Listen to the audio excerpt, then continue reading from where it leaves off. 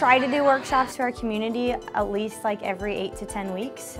We just feel like it's a really great way for people to get to know each other in our regular class. That way people can kind of go inward, get centered, not have the hustle and bustle of everyday life, but to really focus on themselves. Probably 6 years ago, Nikki and I had this half-baked dream that we wanted to own a yoga studio. We're going into our 4th year, I think, is owning this studio. It's the best job ever.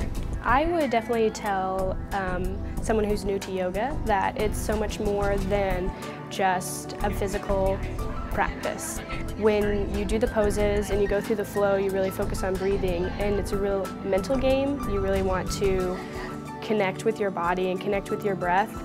Workshops for us are a really great way not to only get our Sumits Yoga community involved, but to bring all of the studios of Springfield together. So it's a really great way to bring everybody that has a passion for yoga into one place. Be safe, but fearless.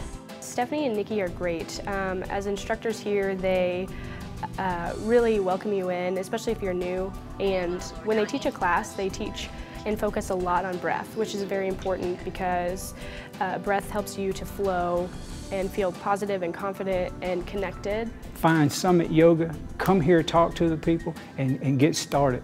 And you'll see changes within your body, your core strength, and even your thinking improves. Honestly, even beyond the Sumits Yoga class, it's just about getting to your mat and taking that time out for you.